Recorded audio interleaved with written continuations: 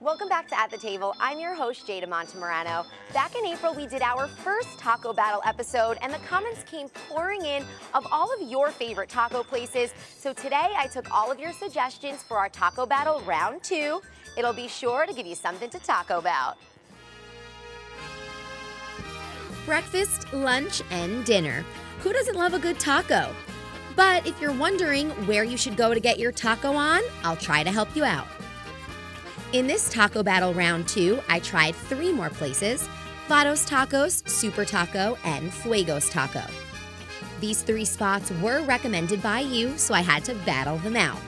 I ordered the same type of taco at each place for consistency and proper comparison. I mean, who didn't want to spend the whole day eating tacos? First up is Vatos Tacos, located at 4700 Panama Lane.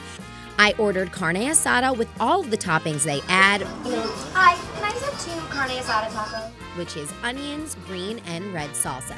One taco here is $1.99. Next, I visited Super Taco.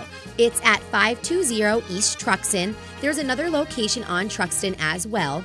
Again, I ordered the carne asada tacos. These come plain, so you add the toppings yourself. I tried the onions and green salsa. Super Taco is at the same price range as Vatos at $1.99. Lastly was Fuegos Taco at 12941 Rosedale Highway. The carne asada tacos here come with onions and cilantro with red sauce on the side, which is very spicy. These tacos were the most expensive at $2.14. I have the 3 options of tacos in front of me, and I'm gonna rank them now for you now that I've tried all of them. So in third place is Fuegos Tacos. The taco was really tasty. It was just a little bit more dry than the other 2 options, and the sauce on top was a little too spicy for me. I'm kind of a wimp with that.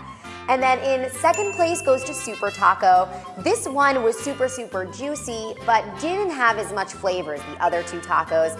And the winner for me in the top spot is Vatos Tacos. It had the combination of the other 2 taco places in one. It was juicy, it was fresh, it had so much flavor in it. So again, all of these tacos were great, but for me, Vatos took the top spot. There are so many places to choose from in Bakersfield, I can't possibly go to all of them. So please, in the comments below, let me know what taco is your favorite in Bakersfield that I can use for the next Taco Battle episode. And if you enjoyed this video, give it a like, and in the comments below, let me know where to check out next time. Thanks for watching At the Table.